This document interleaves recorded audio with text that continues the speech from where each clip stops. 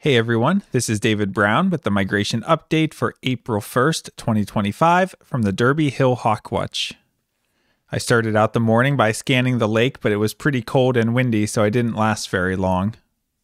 The count was conducted from the south lookout today. The winds were strong from the northwest and then weakened a little bit as the day went on, but still felt pretty chilly by the end of the day. The temperatures never got out of the 30s, and even though it started overcast, it became mostly sunny for most of the day. Here's a flock of 9 wood ducks that flew by. Here we have a gray raptor that's hunting low to the ground, and we see a white rump patch. This is a male northern harrier. And here's the underside of that same adult male northern harrier.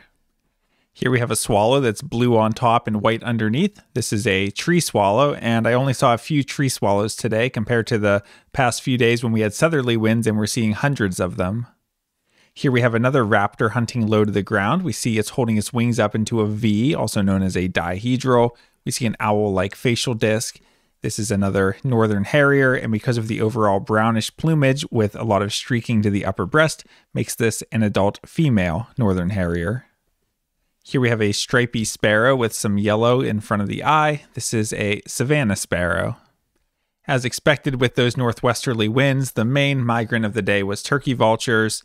Here's one that gave us a really nice look, and it was just sort of a slow trickle of turkey vultures throughout the day, never really seeing groups of more than 5 or 6, but by the end of the day they had added up to nearly 500. Here's an adult red-tailed hawk that was getting chased by 2 American crows, and the red-tail had some sort of prey. And speaking of red tails, here we have one gliding overhead. Note the belly band and the dark patagial bars, and the adults have that dark trailing edge to the wings and the red tail. Here's a nice look at a male eastern bluebird that perched on the rock at the south lookout. Here we have another adult red-tailed hawk, and this one's very dark and heavily marked, so this is probably the northern subspecies. Here we have a large, lanky black and white raptor. This is an osprey, and it actually has something in its talons.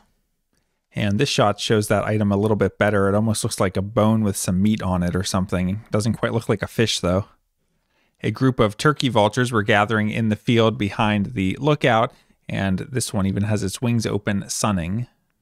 Here we have a small raptor with a long tail and rounded wings, so we should be thinking a small hawk, specifically an accipiter. We see a very small head on this bird, and we see kind of a compact shape overall with some rounded, bulging secondaries. This is a sharp-shinned hawk. Here's another red-tailed hawk, and on this one we have a more standard-looking belly band and a pale throat, typical of the eastern or borealis subspecies.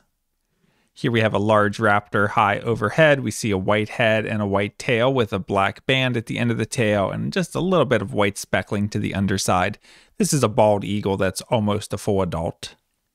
Here we have 2 raptors flying together. Now, do you think these are the same species or 2 different species?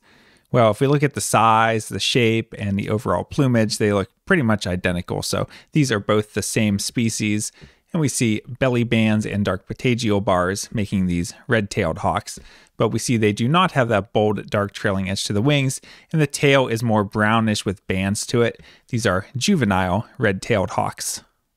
Here we have a large, mostly dark raptor with a large head. This is an eagle, and we see it has a white underside of the body and white in the wing pits, making this an immature bald eagle.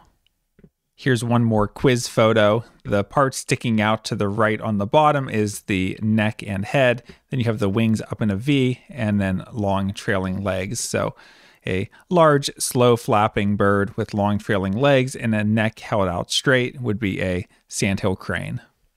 Taking a look at the eBird list, today I had 31 species, but none of them were new for the season. Taking a look at the hawk count report for our migrating raptor totals, today we had 478 turkey vultures, 1 osprey, 4 bald eagles, 1 northern harrier, 3 sharp-shinned hawks, 1 Cooper's hawk, 1 red-shouldered hawk, and 14 red-tailed hawks, for a total of 503 migrating raptors. That brings the season total to 18,806. Taking a look at the forecast for tomorrow, it's looking cloudy with rain moving in late in the afternoon, probably around 4 or 5 p.m., a high in the mid-40s, and winds east-southeast at 10 to 20 miles per hour. So that's a pretty good wind direction. Southeasterly winds would be the ideal wind direction, and those winds are especially good for being a bit of a headwind that keeps the migrating raptors low and right over the north lookout. So I'm thinking it could be a pretty good day tomorrow. It may not be a huge day in terms of volume if the conditions aren't good enough to get the big birds up like red tails and vultures and eagles, but I would expect it to be a pretty good flight of things like harriers and sharpies and kestrels. So we'll see how it turns out, and maybe the big birds will get up and we'll get another big flight of turkey vultures, but being a headwind, it keeps things low and slow.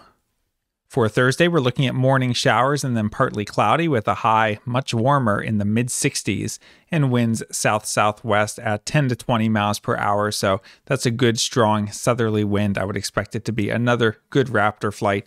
Though keep in mind those southwesterly winds tend to put the birds up higher and sometimes out over the lake. So sometimes we don't get as good a look at the birds, but it should be a pretty good volume of birds as long as the conditions don't end up being too gloomy. We'll take another look tomorrow to see the timing of when that rain will be ending. And for Friday, it's looking partly cloudy with a high in the mid-40s, winds west-northwest at 10 to 15 miles per hour. So that'll be another day at the south lookout and pretty similar to today. So I would expect similar results, probably a moderate flight of turkey vultures and smaller numbers of other species. All right, well, today ended up being a half-decent day with a steady flight of turkey vultures, and it turned into a beautiful day once the sun came out. We have some good winds coming up, so I think we'll probably have some pretty good flights the next few days and probably a lot of visitors too. I would recommend that you stick to parking in the parking lots rather than going in the grass, just because with all the rain we've had, the ground is very soft and could get muddy, and we don't want anyone getting their car stuck.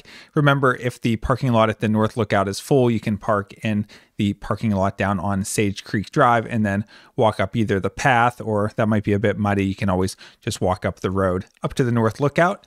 Hope to see you out soon at Derby Hill. From Lake O'Birds, this is David Brown. Thanks for watching.